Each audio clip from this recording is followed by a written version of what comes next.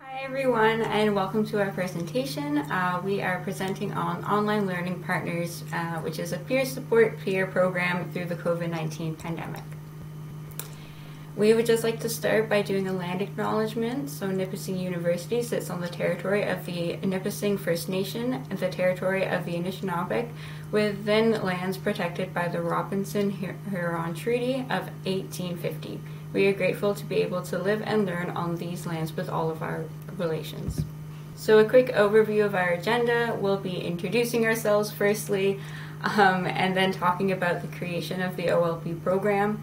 Next then we'll be talking about current tasks of what we're working on this year and how to start an OLP program at your school as well. Hi, I'm Kathryn Schefter. My program at Nipissing is Child and Family Studies, concurrent education with a minor in English, and I am in my 4th year currently. Hello, my name is Britta McBride. My pronouns are she, her, and I am a first-year PhD student in the Educational Sustainability program at Nipissing University. And my name is Charlotte Foster. My pronouns are she and her. I am currently doing my first year of my Bachelor of Education, and I did a previous undergrad at Nipissing University in a double major of psychology and history. So I'm going to be talking about the creation of OLP from last year. So when the Online Learning Partner Program was first created, the main idea was to provide students with peer-to-peer support for all students facing the challenges of online school for the first time. The team consisted of myself and 3 other students from last year, and an email account was created that all OLPs had access to. We took turns looking out for incoming emails from students needing support from us. We ran typical business hours from Monday to Friday from 9 to 5 p.m., and we rotated days that we would be responsible for the email account and responding to students. As well, if we felt like a separate OLP could help that student better based on the program that the OLP was in or any other factors like that, we could contact one another to discuss what the student was looking for and work together to help that student in the best way possible. So last year's tasks included many things. Students could contact us throughout the school year, and the main thing was for virtual support for things such as help with Blackboard, which is our school's course shell. We could help organize their school schedules while they navigated the new online school world, or just help them find the right person to contact for their problems. Students could also meet with an OLP virtually to receive the help they needed in a one-on-one meeting. I think OLPs provided lots of benefits last year to incoming students, because as a student, it can be quite daunting and scary to help with school or ask questions to faculty when you don't know them fully yet.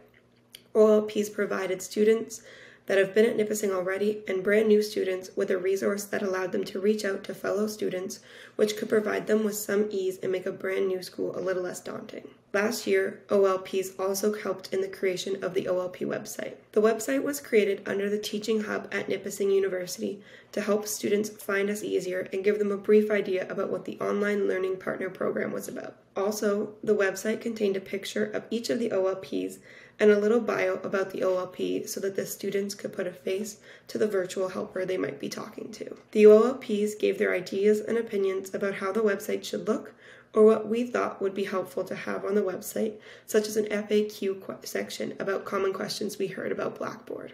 As well, prior to the start of the school term last year, we held a few Blackboard information sessions for students to attend, which taught them how to use Blackboard and any helpful tips they might need. We took them through an example course so they could see what their courses would look like when classes started up. We showed them where professors could post lectures, how to access tests and assignments, and how to view your grades throughout the semester. As well, we took the students through the discussion boards and announcements page on Blackboard in case they needed to use theirs in their classes. I believe that the information sessions was a big success just due to the helpfulness of the session. Online class is a very different idea for a student. It can be hard to get used to the online platform while navigating brand new classes. These sessions allowed for students to learn about Blackboard and possibly help students feel more comfortable and confident when classes started. As an orientation leader at Nipissing in the summertime, I know that many students do have questions about Blackboard or how to access their courses and content. So an information session like this is a very good idea to implement at your school, and it provides a lot of helpful tips to students that I think that students appreciate. Finally, last year, we reviewed some online tech tools that could help with education. Some examples included tools like PeerGrade, Microsoft Sway, and Padlet. These tools can assist students and faculty in education, so we took a look at each of these tools and outlined some possible uses for school. For example, last year I took a look at an online tool called Walklet. This resource allows you to save and organize content from any website. You create a collection first and title it, and then you can save anything like a YouTube video, a PDF, website link, and more to the collection. This tool could be used for research projects at school because it saves all of your resources in one location, and then you can even turn that collection into a project that can be presented by adding text and other information that you want in your project. OLPs could then relay tools such as Walklet to students reaching out or faculty as possible ideas for presentations, lectures, or projects. As well, there were possible tools that we could give to students to help them organize their school schedules and deadlines. Overall, the Online Learning Partner Program is a great thing to have at Nipissing, and it provided a lot of benefits for the school last year. It's an extra resource for students to use and receive help through the program. Peer-to-peer support is a great resource for students because they can reach out to a person that is close to their age and went through the same thing that they did while at school. OLPs know what helped them in their years at Nipissing, and they can pass off those tips to other students. Online learning partners have a variety of tasks that allow them to support and collaborate with students and staff at our own university, and also to collaborate with peers from other Ontario institutions. The main task of the online learning partners is to provide peer-to-peer support on topics related to online learning. This could involve answering questions over email, instructing students how to navigate Blackboard Learn, meeting with students virtually to demonstrate how to perform tasks related to the technologies, or even providing suggestions about different technologies and programs that can be used to complete assignments. Online learning partners help produce and present webinar content aimed at helping staff, faculty, and students navigate online learning. I recently helped to present a webinar on how to foster engagement and inclusivity in online learning spaces. Aside from providing virtual support to the Nipissing University community, online learning partners get the opportunity to participate in research and education projects that the Teaching Hub is involved in. One project we are currently working on is a multi-university research project investigating equity in learning during the COVID-19 pandemic. The online learning partners have contributed to the project through reading archived university messaging related to COVID, coding, and creating a spreadsheet of the research relevant to our own institution. We attend regular virtual meetings to collaborate with representatives from the other institutions involved in the project. We are also contributing to another multi-university collaborative project aimed at helping students navigate the university experience and problems that are common to students. Our role has been to read through anecdotal stories from students and attempt to recommend activities that students could access to help them solve the issue. Online learning partners provide and develop skills essential to sustainable education. The program provides us an opportunity for us to tailor our tasks to our skill sets or towards skills that we hope to develop.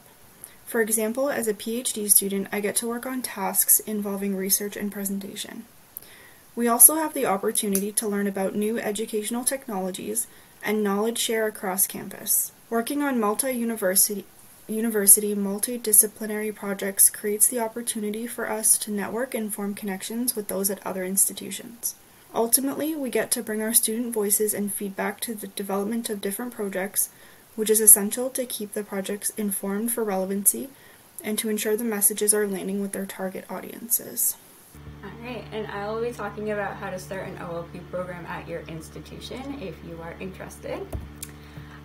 So it's a program that has always been around and has always been needed, but during the pandemic has been heightened, this need for peer-to-peer support, and so now it's a perfect time to start if you were ever questioning it before.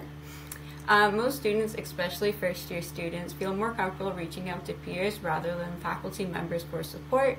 I remember when I first entered university, I reached out to my older sister for support even though she wasn't even at my institution, which just kind of shows that they're more comfortable reaching out to their peers rather than faculty in office hours and such.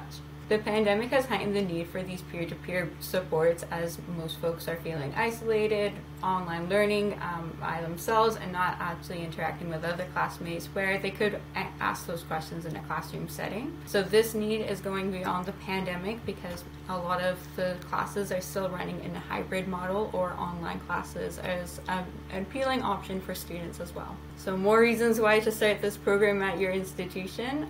Peer-to-peer support is critical for student development. It builds those social connections that students need to help them learn and to navigate life as a university student. It allows for equitable online supports for students, so it allows others to reach out for supports for online so they can have the similar classroom experience for all. Often, and even at smaller institutions like Nipissing, there is a space for programs like this as it relies mostly on student support. And the program also gets students involved and creates student jobs, which benefits all. So how to start the program? There is a lot of funding at the provincial level for programs like this. So many institutions can apply for those programmings, which will help fund student salaries or student payment and getting the job rolling basically with some funding. So apply for those. You would also want to narrow your search to include upper year students, ideally those with experience with online learning, which is now all of the upper year students at your institutions, and also some knowledge of your services that your institution provides.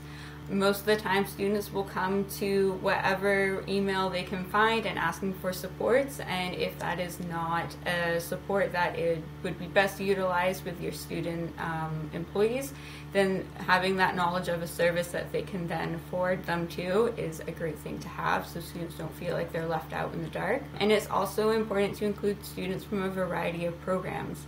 Having students from a variety of programs ensures the best student support for all students. So if I had an education student ask a question about an education class, that would probably be best answered by me because I have experience in that classroom. Then you would also want to provide an orientation for your new student leaders. So you would want to review online support, so for Nipissing, reviewing Blackboard and how to use it. Brainstorming potential student questions and how to respond professionally. Many times for a lot of university students, this is their first time taking in a professional role, and writing emails can be a little daunting for new staff, especially if they don't know what the formal tone is, especially when speaking to another peer. So finding that fine line between professional but also a peer-to-peer relationship. And also get to know their interest in this brainstorming or orientation session. This will help when dividing up tasks. So for Britta, who is our PhD student, she's obviously very invested in research, so knowing that information, Britta has been able to take on a lot of the research-related tasks. So then you would want to brainstorm as a team support programs that students might enjoy. So as mentioned last year, they did the Blackboard orientation because that's what the OLPs, the students, felt other students needed. This could also include book clubs to help support social interaction, and how to access various online resources might also be another good way to start. And then obviously you have this great program with great supports, and so now it's time to get the word out to the students so they can have the benefits of this program. A great way to do this is to build partnerships with your student unions to advertise your events and your services. They have direct access to a lot of the students, and also when they share stuff on their social media pages, a lot of students will follow their student unions for updates, and so it's a great way to directly advertise to that audience. Building partnerships with other offices in your student development services to help share your services. As much as it was important for us as student leaders to know other services to help forward them, or help forward students to those services, it's important for other services to do the same for you. And ask your institution's communications department to share posts of your events or your website to let students know that these new supports are available to them. Also, having consistent communication with your student leaders or partners to notice any student trends and to brainstorm potential projects to help students support other students.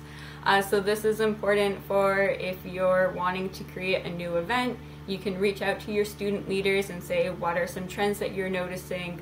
A lot of the times it's around this season, it's now midterms and how to write a test. So you can start brainstorming potential projects to help students feel supported by their peers. So these are all building blocks on how to build a program. You might need to tailor these suggestions to your institution's needs. If, like, for example, if you have multiple student unions, trying to see which one you want to partner with, because it can be hard to build a lot of partnerships all at once. So it is important for you to tailor these suggestions to what your institution is like. And for that, that's a lot of getting student feedback as well. So the core pillar of this program is to listen and invite student voices into the space. This is key for it to remain as a peer-to-peer support, and also programs that students want rather than what faculty think the students need. Thank you for listening to our presentation, and if you would like to connect with us later on, feel free to reach out to us.